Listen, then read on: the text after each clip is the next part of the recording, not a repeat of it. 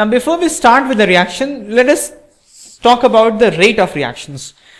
For example, this is our aldehyde, this is our ketone.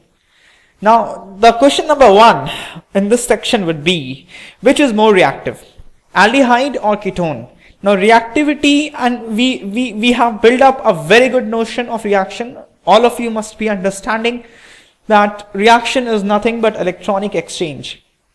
When we will see the reactions of aldehyde and ketone, you will always see that someone is giving its electron to someone. Someone is giving, someone is taking. There is an electronic exchange happening basically. So if there's an electron giver, if someone is electron rich, that will give electron. Now this aldehyde and ketone have to accept electron. Now acceptance of electron will be fast, then the rate of reaction will be fast. Now acceptance of electron will be fast if the deficiency of electron is high. So you have to look which has greater deficiency of electron. Now both have C double bond O. Now this R part is having C single bond or C double bond O, bond between carbon and carbon. So mostly the R part will be non-polar in both aldehyde and ketone. So that will not be the reactive site. Right? So the reactive site will be the C double bond O because of various reasons. Reason number 1, this carbon in both the part is electron deficient. Because of electronegativity, this oxygen is pulling electron and this oxygen is becoming del minus in both the sides, and this carbon has del plus charge in both aldehyde and ketone. So this carbon is electron deficient, that makes it a reactive site. Another reason is both C double bond, the carbonyl group in both ketone and aldehyde has a pi bond. Now the pi bond has loose electron. The electronic density is loosely held. So that can be offered to someone which is in need of electron. So because of that pi bond, the C double bond O is a reactive site. Because of electron deficiency, that C double bond O is a reactive site. Right? There is one more reactive site in both aldehyde and ketone. And that is, suppose I write propanol. This carbon in propanol, and if I have any other ketone, this carbon, and for that matter this carbon as well, is also the reactive site. Why? Because this carbon, the hydrogen on this carbon is acidic hydrogen. Because when you remove hydrogen from this carbon, suppose a base comes and abstract a hydrogen from this carbon, then this carbon gains a negative charge because hydrogen goes as H plus, leaving its electron into the orbital of carbon. So carbon now has a negative charge like this. Similarly, if a hydrogen is abstracted from these two carbon, then these two carbon develop a negative charge like this. Now this negative charge can do resonance with this C double bond O. As you can see, this pi bond and this negative charge are in conjugation. So if you try drawing a resonating structure, the idea is you have to bring a positive charge adjacent to negative charge.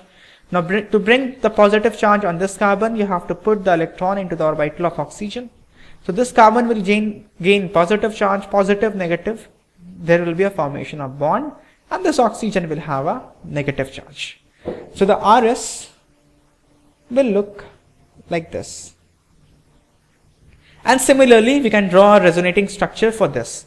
So because of resonance, the negative charge goes on oxygen, and oxygen is second most electronegative element, so negative charge there is stable.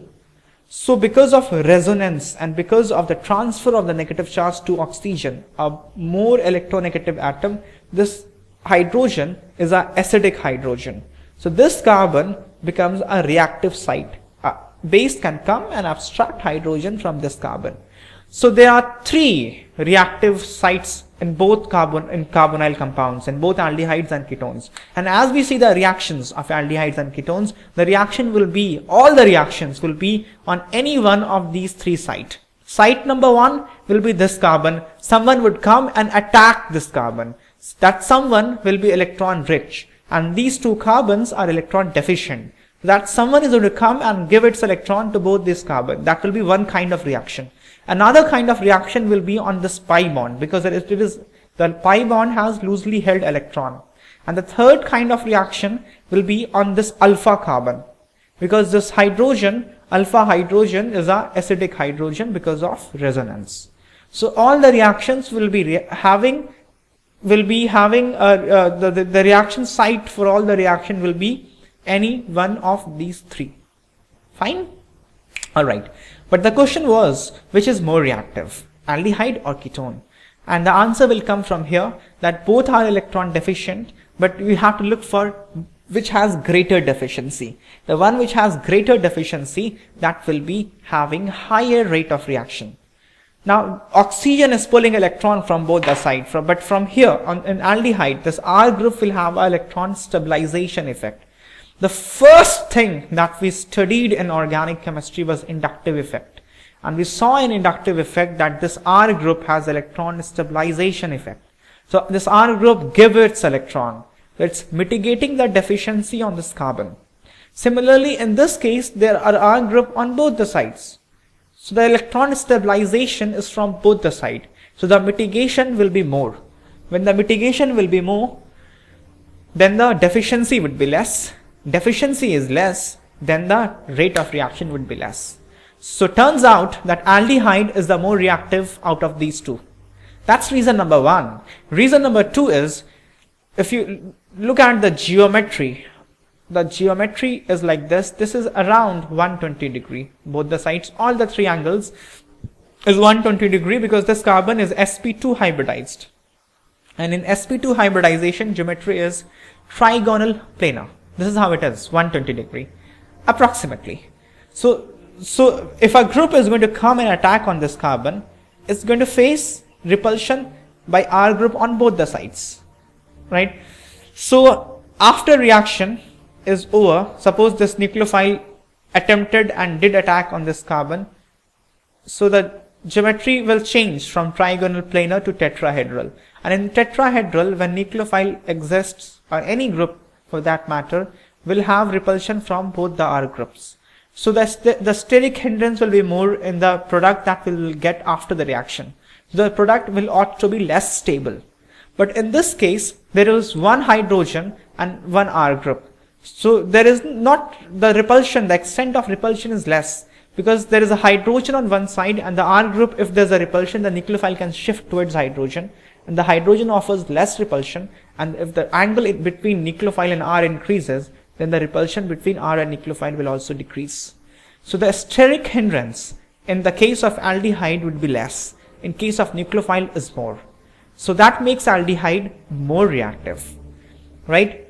So there are two reasons. One is deficiency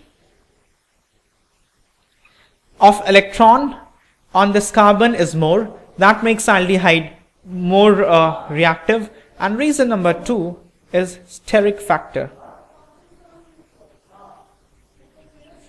Now on the steric factor, ketone has more steric hindrance, aldehyde has less steric hindrance, that makes aldehyde more reactive. So these two reasons cumulatively makes the aldehyde more reactive than ketone. So that big question is solved, which is more reactive. Aldehyde is more reactive. Now let's begin with the reaction of aldehydes and ketones.